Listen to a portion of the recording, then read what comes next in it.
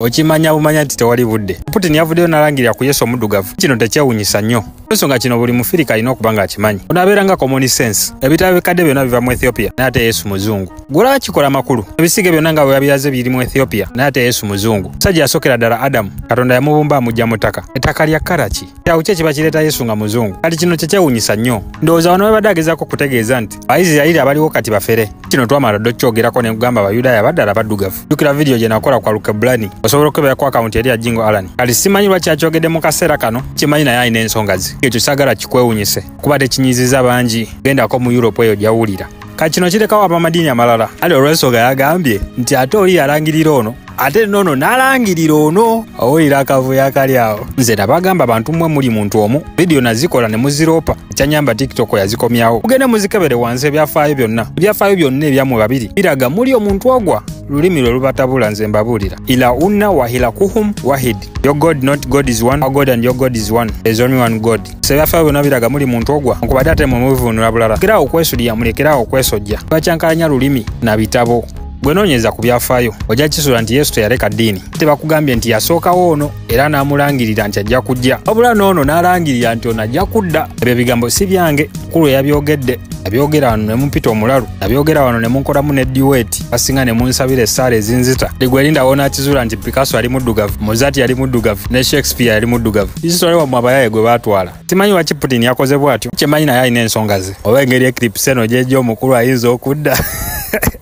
Kati ekingumya kiri kimu eri gy'amaze okulangirira ekyo tubeere bakakamu akomawo na kiki ekiri mu Antarctica tubeere bagumu ajja kwogera asi tumukwate bulungi ate oyo bamukozeeko bulumbaganyi alinga embwa ennumeko mukambwemu leeta alina gwatya. Essaawa zino bonna tukako mu Europe ojja kuwulira ate omono genius, omono sapien, ate chemical imbalance, anatomy, species, gene mutation. Ogamba tebasobola kikkiriza. Balina theories abwe zikigaana nga bazikubuli ojja kukkiriza nga balina okumatiza nga bwe bakumatiza. So tebasobola kufiirwa taita eno okubeera nga Yesu waabwe. Ensonga kino kibafuula dominant. Basobola okulinnyirira nti be balonde. Si bonna imu abo mubamanyi. Ekyo bajja kukola buli kimu okugaana kino naye nga kino naggambye ono common sense. Etagisa n'oli kuvaayo kulangirira. Endako mu Philippi ojasanga Yesu muddugavu. Kwegamba tekiriko kulowooza nnyo. Otuuka e Vatican kye kimu. Lowooza ebyaleero byebyo. Omanya abasosoze kati we bagamba kala terina makulu kasaafa naye atufiiririra.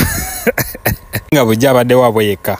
Naye ng'ekituufu yo kala tekyalina makulu. Era muli bitonde bya Katonda. Kale twagamu vidiyo enadda kale ndowooza katwogere ku Black Madonna. Kakati Yesu abeera muddugavu. Gwolowooza ki ekifuula mama wo muzungu? Singa mbalabyawo Putin anoonya sapoti y'abaddugavu. Yo mizannyo gya politikisi. Enjagala otegeere oba bya politikisi oba ayagala tumuwagire. Still ge mazima. Ayagala tumuwagire oba ayagala tukozesa. Naye ge mazima period. Si ekikulowoozesa nti Yesu muzungu. Papa abeera afukamidde maaso ga Black Madonna ssaawa bina. Vatican mwennyini. Kamwe wammwe muyina kino. Tebo si kye bayina. Gwe bano abantu bamanyi amazima. Tebasobola kuvaayo kukikkiriza naye nga bakimanyi. Basibira ebintu babiba ne babifuula byabwe naye nga bakimanyi. Batuuma amannya agaabwe Semaramisi ne Tamaji. Just kubuzaabuza. Tuukako mu Poland, Romania, Slovakia. Bonna balina ebibumbe n'ebisiige bino. Tebo babuuza lwaki muddugavu. Batandika okukuba bisitole mbu ate kyaki yakwata omuliro ate omukka ne gukwata kyekyo lwaki muddugavu. Te waliwo kibuyaga eyayita te n'amuleka nga muddugavu. Tebasobola kukikkiriza bukkiriza naye nga kyekyo kisobola kukyusibwa. Kati Yesu aba yali muddugavu definitely ne mama we kyekimu. Abantu baba isitole wamwe yenna bamuteeka ewaabwe. Kati ate ne babawandiikira owaabwe. Kati mu bisitole osoma Bawarabu, osoma missionary Alexander the Great, Napoleon Bonaparte. Bagamba naye Musa Mansa yaliwo wano bamusoma. Oyinza okuba tomuwulyanga nako. System yonna gye muliko yaabali. Education system yaabwe. Tunyigiriza nnyo ne tutuuka ekiseera ne tutwala embeera zaabwe. Kati kizibu okutumatiza nga twafuuka bo. Ng'abantu bano bamanyi amazima. Lwaki basiba batutte enkya n'eggulo? Tukolera ebirwadde, tuwe mundu tulwanagane, tuteekawo amadiini. Gamba tebasobola kukiraba nga tuli muntu omu. Ekyo tebakikkiriza. Watirisi babata ne babamalawo. Yesu okubeera omuddugavu tekyewunyisa. Abasiraamu bakimanyi. Uze Nabbi Muhammad yali wakala ki?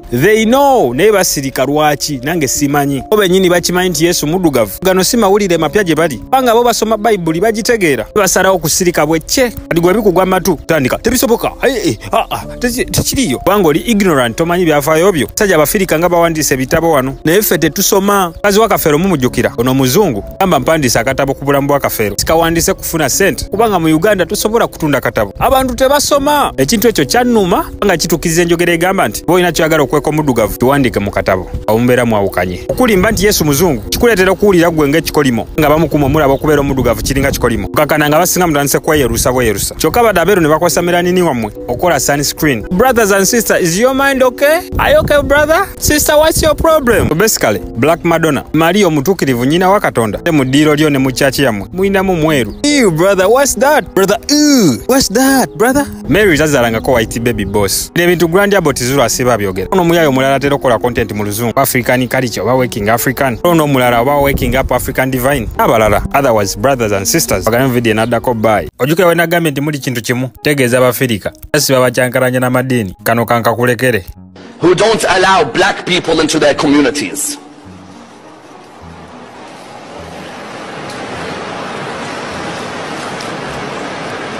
Bilal. The Arabs would say Muhammad's got no one but Bilal. Bilal couldn't recite adhan properly, you know that. He can't say ashhadu. He can't say the sheen. He says seen. So when he used to recite adhan, he used to say ashhadu an la ilaha illallah. Ashhadu. The Arabs would say Muhammad has to keep bringing that black crow up there. Don't think racism in Islam is gone. Still there. Still there. Don't worry. It's still there. There's some Shia in our communities more racist than any non-Muslim.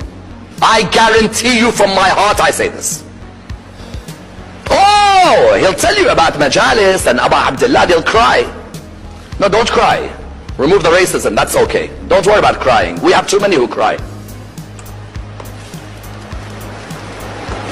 Bilal, recite the adhan.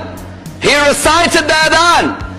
Can you imagine when a revert walks into the mosque, he sees someone of his descent reciting adhan, he feels he's part of the religion, correct? If he sees the same faces only, he'll say, but there's no one from my descent. Is this religion a racist religion?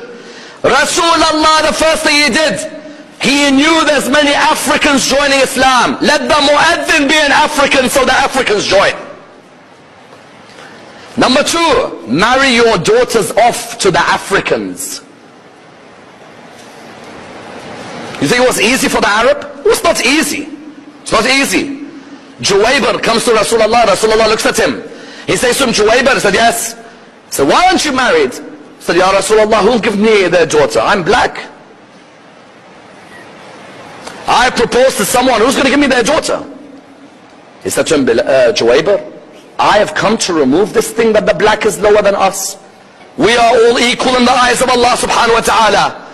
He said, go and propose to Ziyad bin Lubayd's daughter. Ziyad bin Lubayd was the aristocrat of the Ansar of Medina. Juwayber came, knock, yes, welcome. Where have you come from? He said, I've come with a message from Rasulullah. He said, MashaAllah, message from Rasulullah, welcome. What's the message? He said to him, the message is, I've come to propose for your daughter. Rasulullah has sent the proposal. I am the one coming to propose. He looked at him and said, what do you mean, you? He said, yes. He said, you? He said, yes. He said, but you're black. Oyagala mbize mu Luganda mulekerawo okwesudia temwejubisa byebyo nze mazeeyo twagayo video